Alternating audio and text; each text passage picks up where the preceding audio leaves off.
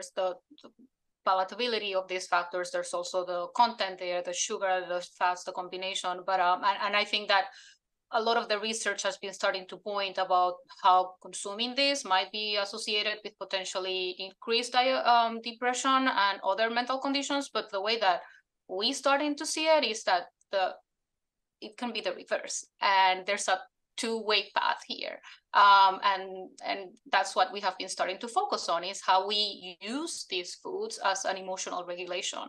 And when we have stress, when we have depression, and when we have these conditions, like, these foods become our go-to, precisely because of these attributes and these pleasurable attributes that we find in them.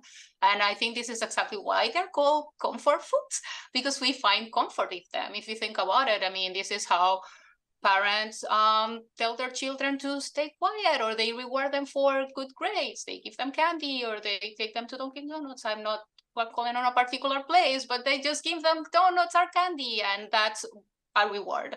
Or you go through a breakup or a hard time, and you eat a pint of ice cream, and that's what's really satisfying at that moment. So you really kind of seek that, but part of it is because of the physical properties, but there's also the emotional attachment. And the other thing that we have to consider is that most of these foods are consumed sometimes in a social context, and we eat them with our families, we go out with friends, we go out to eat, and that actually is a pleasurable time. It increases your serotonin, and then you have this happy memory, and you go back to these foods because it's comforting.